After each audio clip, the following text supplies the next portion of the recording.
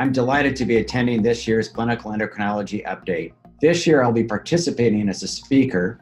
I've been given the topic, when not to give testosterone to patients. It's a funny topic, but we endocrinologists are constantly being asked by men, what about testosterone? What about low T? Will it make me feel better? Will it make my sex life better? Will it make me stronger? When we're faced with these questions, we have to answer the question, does this man benefit from testosterone therapy if I prescribe it? Easy question to ask, and yet we clinical endocrinologists know how very difficult it is to answer those questions.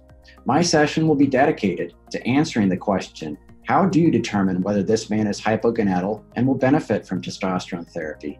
What about the man who has very, very mild hypogonadism or has very borderline low serum testosterone concentrations? Do the benefits exceed the risks? What about those men who might be at high risk from side effects from testosterone therapy? Men with known prostate cancer, or somebody who wants to conceive a baby. In these settings and others, testosterone therapy may not be warranted. In my session, we'll talk about how to approach men who have these clinical scenarios and what to do about them and how to treat them without administering testosterone. I always enjoy attending this meeting. It's a small, intimate atmosphere where I get to ask and answer questions. I get to interact with my colleagues.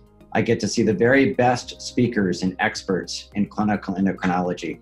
This year is no exception. For the very best and most renowned experts in the field, you can ask your hard, difficult clinical questions and expect to get practical answers with profound detail and an opportunity to ask follow-up questions. This is not possible in any other meeting. I'm looking forward to attending this year's Clinical Endocrinology update, and I look forward to seeing you there as well. I always enjoy it, and I'm sure you will too.